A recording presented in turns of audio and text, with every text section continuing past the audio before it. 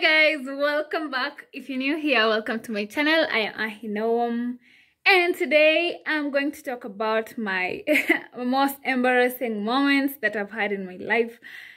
And before we start, please go ahead and subscribe, share and comment. Yeah, that's all. Show your girl some love. So guys, kuna hii time tulikuwa tumeenda Memphis, tulikuwa tumeenda tu maulevi na beshte yangu. So kufika huko tumekunywa hadi kitu around 1 nini sasa ya usiku. Zimeshika vibaya sana. Tuko hapo tuna dance blah blah blah. Then sijui ni nani aliniburuta strap ya top ikatoka. Nani ilikuwa like top ilikuwa light, ilikuwa ile imeshikilia tu hivyo, moja ikitoka ziko nje hivyo. So there's this guy, I really thank him. Nilikutana na yeye nikienda look, akaniambia, hey madam, sasa poa, niko poa. Akaniambia, madam, nini tunyonye tuko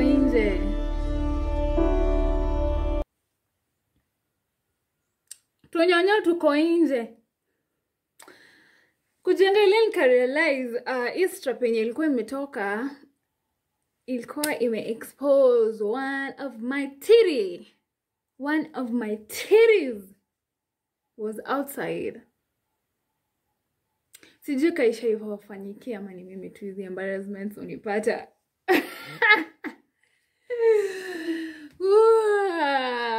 Anyway, siko peke yangu. Nimeona kwa social media tuko wengi, my embarrassments ni vingi. Kuna mwenye anajisusulia blah blah blah. Aya, another time, or the second time, let's call this like the tears episode. There's this time we were drinking at my friend's house. Ile tu ya after class. She was my neighbor. So tuko hapo tunalewa, tumekunywa hadi kitu round. Sikumbuki hata juzi lishika mapema. So watu wakaanza kufight hapo ndani. Mimi sijui nini ilifanyika, sijui, I don't know. Something happened and people started fighting. Watu wakaanza kupigana. Mimi niko hapo, nimelala.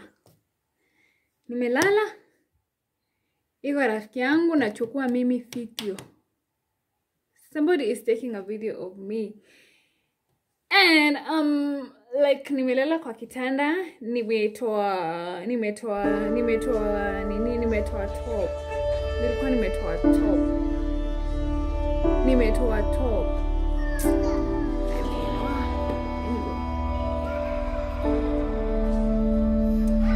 Iko niache evidence. I never meant to. So me kuamka the next day na realize jana ile kelele ilikuwa inatoka wapi? Na vile ilikuwa inatoka, kuna msee vile watu walikuwa na fight. Kuna beshte yangu alitaka kuchukua video, ndio the next morning, ama in case makarao wafike, juu makarao alikuwa ameitwa juu ya vita, kukuwa na evidence si yeye alikuwa na makosa bla bla bla. So na mimi niliapia kwa hiyo video juu nilikuwa nimelala, nilikuwa nimezima. Na those people who like voodoo, you know voodoo.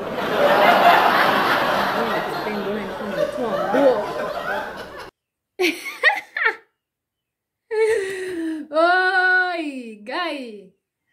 Hizi maibu hapana. You guys tell me this.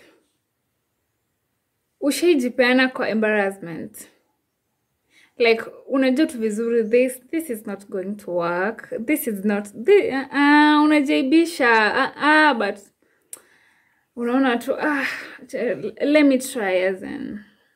Nothing bad in trying anyway. Rejection ni kawaida. So mimi, huyo 2019 na huyo ka boyfriend. And that boyfriend of mine, that ex of mine. So the previous day I had cheated. I had cheated with this other guy. Nah, as in I never meant to cheat. Like, siyo yata ikuwa kucheat. Ikuwa kucheat. Ndio hata sikuwa nishaimitu mse. Ilikuwa tu ni kule do.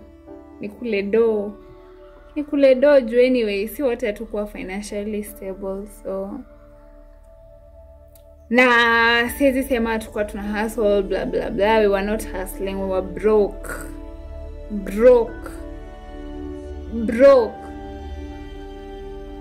So mimi I cheated jo nilikuwa naona like no dates, no gifts, no what. Na mimi nijitafutie. So the next day, like nimeenda home nimelia guy niko my life is ending hapana. La. Nimelia. Kama text, oh sorry, oh I never meant to, oh what, hadi na call nikilia nalia, oh nakupenda, oh nini.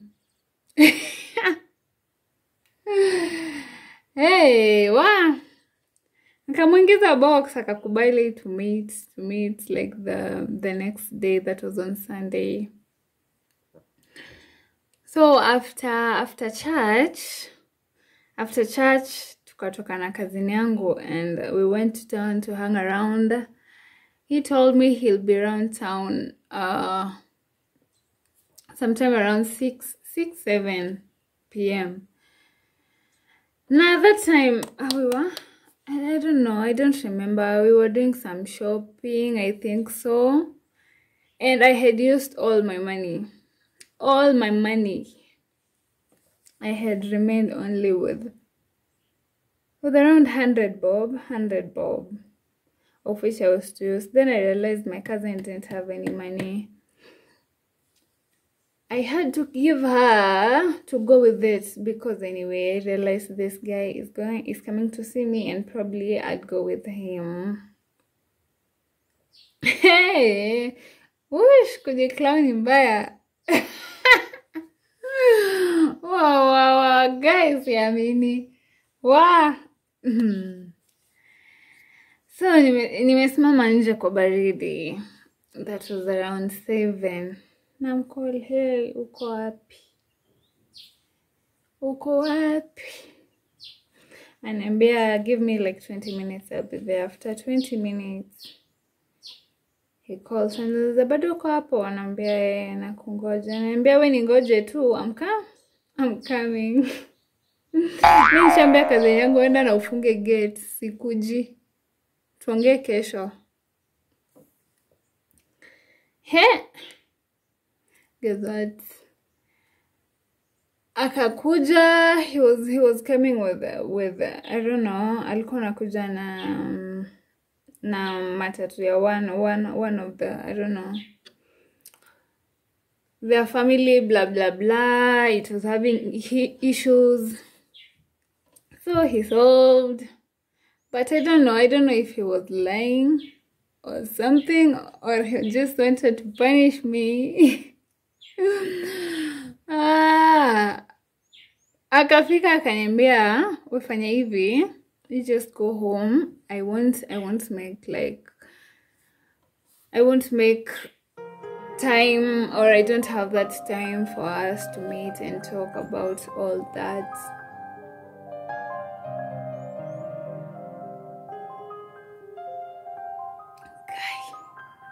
I felt bad. Nimeamua kuchoma. Na nilikuwa nimeamua kuchoma ile kabisa. Like, I didn't want to go home. So now he's telling me to go home.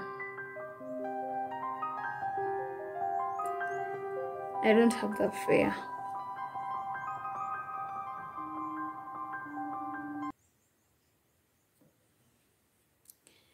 Anyway, nilienda tu home, nikajaibisha, nikauliza umetoka wapi? Umekuwa na nani? Umekuwa ukifanya nini hadi saa hizi? Anyway, that's life and we move on regardless. Regardless, we move on. Tunakanyaga. Another time again we were at tulikuwa wapi? Tulikuwa tumeenda ulevi na mabeshte zangu. Tulikuwa tumeenda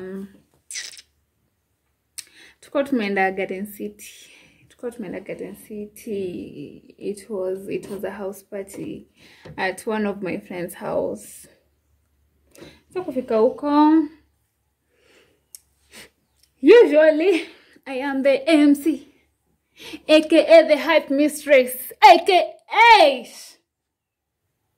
hey, nimefika huko nimehype watu. Hype mistress. Hey, nilikunywa. Shots after shots after shots after shots. Nikawa mlevi. I know this has happened to many guys. Hii nayo si ati najiongelea. Nili end up kupuke kwa bed. Na sikutaka. I didn't mean to, I swear. Guy, your embarrassment was at peak. Kuamka asubuhi kila mtu anakuangalia na hizo macho. Like, kama umeua mtu.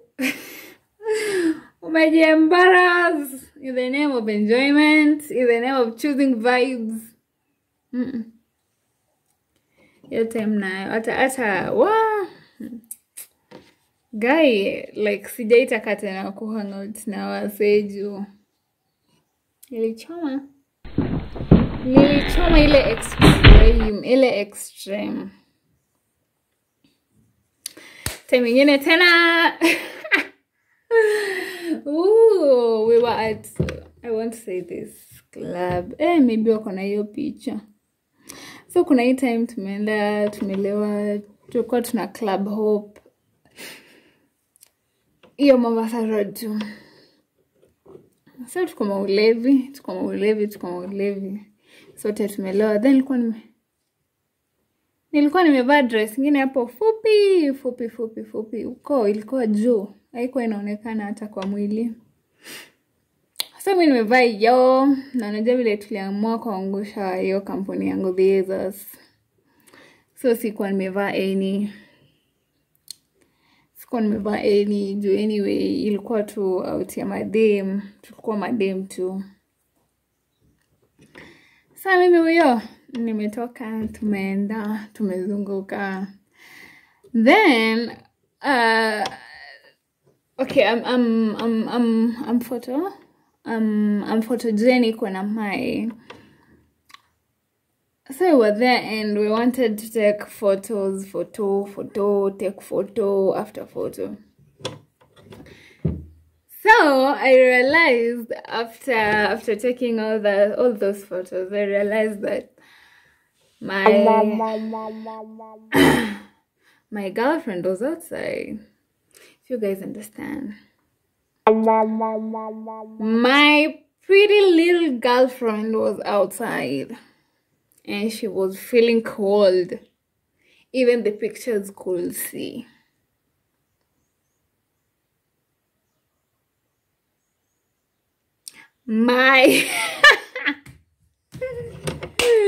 That is embarrassment at peak.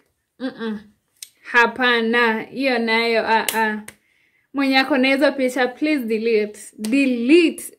Guy, hata social media isione. My my nini was outside.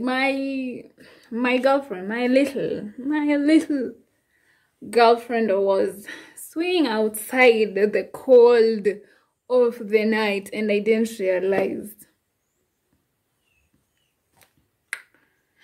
And the guy, the girls who are with me, like around there, they're okay. Most of us hatukuwa tumevaa, but nile tu dress yangu sijui ama nilikuwa nimeka vibaya. I don't know. But anyway, it happens, and sometimes you just have to forgive yourself. It happens, and you just have to forgive yourself, because sometimes like I just sit down and think about the craziest stuff that I have done, and I just tell myself, like, forgive yourself, because anyway, it's you. If God can forgive you, then why not just forgive yourself and continue choosing vibes? Embarrassment is kawaida, especially when you're drinking, especially when you love fun. Yeah.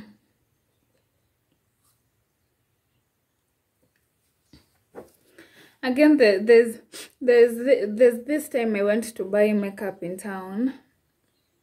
Nah, I didn't have my specs on, and without my specs I usually don't see. Like I'm partially like blind. So kufika huko, I entered the shop. Then there was a mirror. There was a mirror like inside there, and I didn't realize that was a mirror, and I thought that was somebody else. So I reached there, and I started talking. Like I started telling her.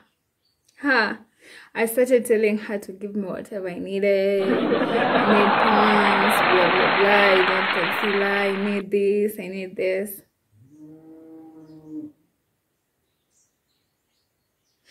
Like, I need this, I need that, I need that.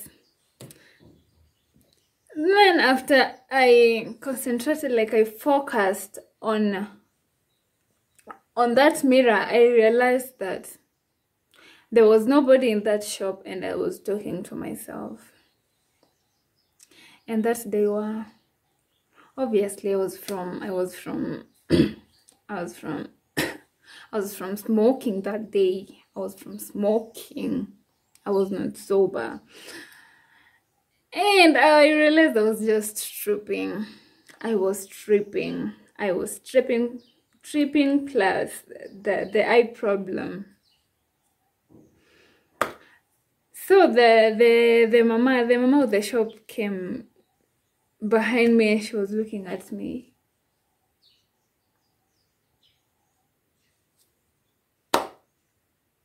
I turned like,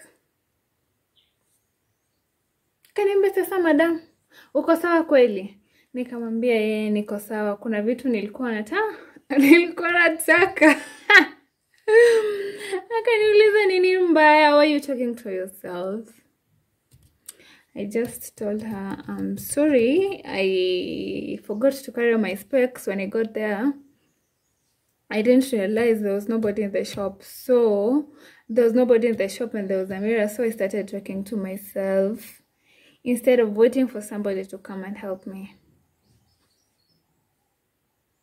I mean, anybody could understand that, right?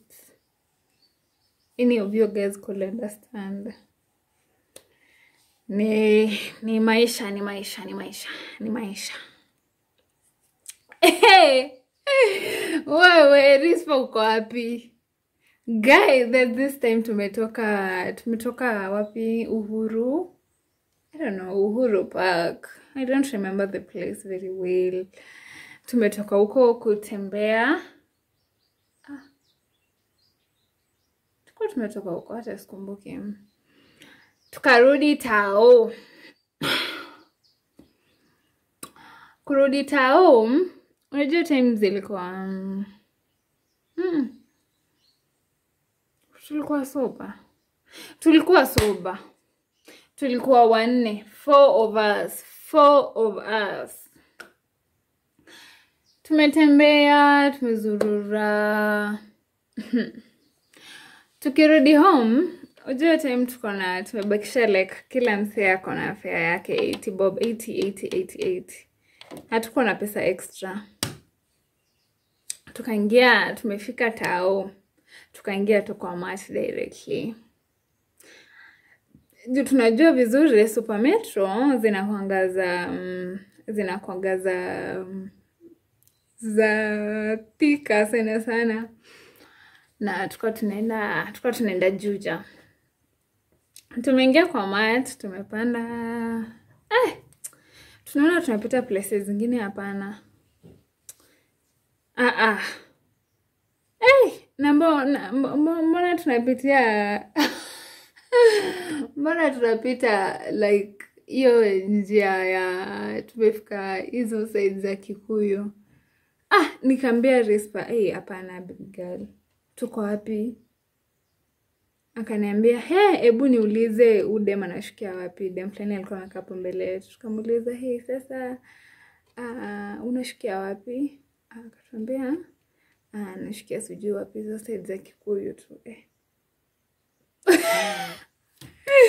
Mimi nilicheka guy. Lakini akatuambia kama mko mnaenda huko kwenye mnaenda, mnaweza shukia sijui wapi, mpande mati ya kuenda sijui, ilibidi tumebranch like along a route, na ilibidi tumetafuta fare nyingine ya as in literally tulipotea. Sijui kanyisha yafanyikia na mimi mimi nitaacha tu ulevi. Kuna time nimetoka ulevi tao. Mchana. Kitu around 5, 6 hapo. Sherehe ilianza tu mapema. So nilikuwa narudi kwa nyumba yote, nilikuwa nakaa Juja. So zimeshika, niko ile place ya kukua fucked up, na nimepanda mat your time. Kufika kwa mat, sijui ni usingizi ilinibeba. Tumeenda. Nimepanda gari ya Thika. So niko na hiyo mentality ya nafaa kushukia mahali around Juja hapo. Kufika wapi? Kufika kufika K West kwa footbridge. Mimi nikashtukia like from the sleep. And I told the donda guy, nikamwambia nishukisha, umenipitisha. Akanishukisha. Kutoka nje hivi ndo na realize kumbe nimeshukia K West, na lazima tena ni pande mati nyingine ndio nifikishe Juja. Ulevi na matatu hapana. Hiyo nilikata hiyo day. So nimefika huko kila mtu ananiangalia. Embarrassment za pombe nayo hapana. Kuna time tena tumetoka wapi? Tulikuwa Kasa. Tulikuwa tumetoka Kasa na madem fulani hapo. So kufika around footbridge, ilibidi nishuke nipande mat. Juu nilikuwa naenda kwa Nguriru. That was morning. Unajua usiku you can dress how you want, blah blah blah. So morning nikienda kwa nyumba nilikuwa nimevaa short na crop top na jacket. Najua bado zilikuwa like bado nilikuwa hapa. Bado zilikuwa zimeshika. Na nilikuwa bado na nini tumbler yangu. Nilikuwa na bado na tumbler yangu. Mimi huyo mbio. Nimetembea tu na tumbler yangu like serialized like unajua hiyo ya I don't give a fuck blah blah blah ukiwa hai. Nimeenda nikaingia kwa mat. Ilikuwa weird. Kila mtu anashangaa na huyu ametoka wapi? Mbona amevaa hivyo? Kiza embarrassment. I hope azinipatange ni peke yangu. Juu niko sure kila as in with liquor everybody has a story. Yeah, that's it from me guys today. I hope you guys enjoyed the video. If you did, please give it a thumbs up. Share your embarrassment moments on the comment section. I'll be reading all of them. And see you guys again. Maybe tomorrow or maybe the next day. Yeah, see you guys. Bye. I love you guys. And thank you so much for your support. Don't forget to subscribe. Don't forget to share, please.